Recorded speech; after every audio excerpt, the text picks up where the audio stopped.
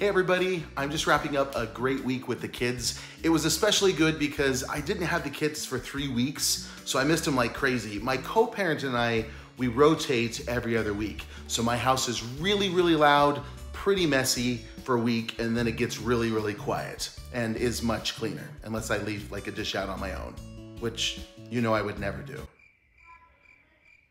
On this occasion, it was Jamie's week, and then it would have been my week, but it was spring break and it was her holiday. So she had to run the gauntlet for 3 weeks straight with the littles. It was actually that way for me last March. So anyway, I missed him like crazy. We got him back, and it was especially cool because Shaden was here. It was his spring break, so he was down from college. So usually when the Quints went to sleep, Shaden, Landon, and I would play some video games.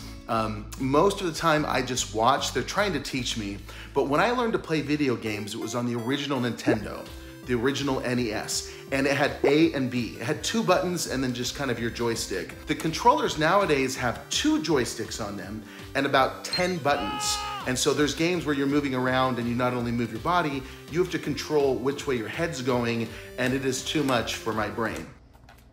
I do want to note though that we rotate between the Xbox and PlayStation that they have to the original Nintendo. I make them play that with me so that they can see that I still can dominate with the original NES. So anyway, that's been a ton of fun. It's been Easter week with the Quints, so they've had in-school parties and they've had other family members spoil them with treats during the week. So I'm glad that we survived it. It was hard to get them to bed at night many times because they were so wired on sugar, but we got through that. So that's cool.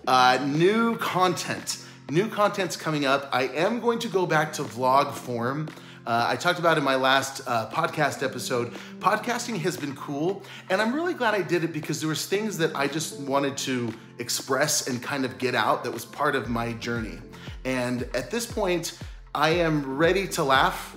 I'm ready to have some fun here with this channel, and vlogging is definitely more fun than sitting still. So get ready for some fun content. There's gonna be a lot of comedy, and I know what you're thinking. Don't you have to be funny to do comedy? Yes, it actually helps a lot, but I'll figure that out. So I hope you enjoyed the content that's coming up. A lot of content's coming like your way in April. Count on a couple vlogs per week at least, and some little short things. Anyway, I've got the whole month planned out, and I'm really, really excited about it. As far as the podcast goes, the podcast episodes between Facebook and YouTube, we're usually getting about 30,000 views. So I know that there's an audience for some of the stuff that I shared there. I am going to put that on the side and then likely get the podcast going, but it won't be on this platform. It'll be a separate platform. And then those that are in that type of content that like the things that I'm talking about there as far as faith journey, things like that. There's just so many things as a person that have shifted in my life for the better. And it hasn't always been easy, but sharing some of those things has been really therapeutic and cathartic for me. So I've enjoyed doing that, and I appreciate those that have enjoyed that and want more of that content. It'll come, and I'll let you know where to find it. But for now, this is Skylar Scott channel. This is my channel. I'm just gonna call it my name so I can keep it open, and that I can play around a bit and have some fun.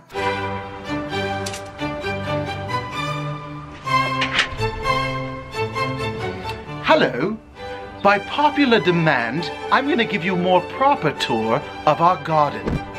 This is a shrubbery. This is a fruit tree.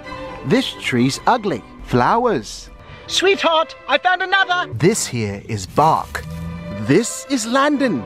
He's holding a stick. Hello, Father. So that's coming your way.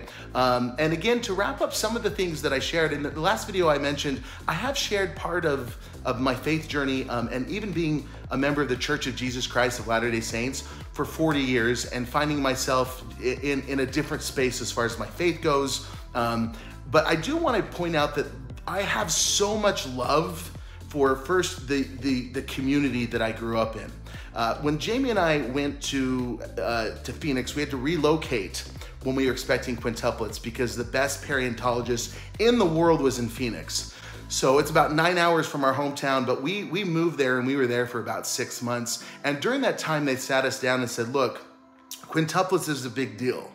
And we had prepared ourselves to know what it would be like to have quints, especially because they were coming our way. no amount of preparation could ever actually let us understand what it would be like until we actually had those quintuplets. So our doctor had worked with several couples. As rare as quintuplets are, we were his 24th set of healthy quintuplets, which is amazing. But I remember he sat us down and said, do you have support? He said, you are a family that's in need in every way, more than you even imagine. Accept that support, and if you have family support or if you have community support, accept all of that help. And I remember Jamie and I just looked at each other knowing that we had all the help we could ever want, because the community that we lived in and our circle of people there right in our church group were among the most loving people you will ever meet in your life. And we had people in there at midnight, people in there at 2 in the morning, people in there at 4 in the morning, around the clock, to help us care for these kids, especially when they were little newborns. So I want to express my deep love to them. But what I take from that journey more than anything is the love and the example of the loving people. And if you know Latter-day Saints, if you have any that you're close to you, you know what amazing, loving people they are. So yeah, I'm pretty excited. Get ready for a video coming up in a few days. I've got some plans, I've got some tricks up my sleeve. And like I said, I'm ready to laugh and I'm ready to have fun with this again. When we first started, the quints were just like these little 3-pound, just little bricks, if you will. They didn't really move. They cried a lot, but there wasn't much with content with the littles. And so in the videos, we would generally show a little bit with the kids, but in a lot of them, we were just having fun. A lot of you have been asking us how we tell our kids apart. So I've swaddled a couple of the kids just to give you an example. Right here, as you can see, it's pretty tough, but this is exactly why we have Shaden wear glasses. See? I mean, now it's way easier. So as far as the dorkiness and the fun that I had vlogging, I'm excited to dive back into that. So we just talked to a lady about Tim Tams and she's checking the back.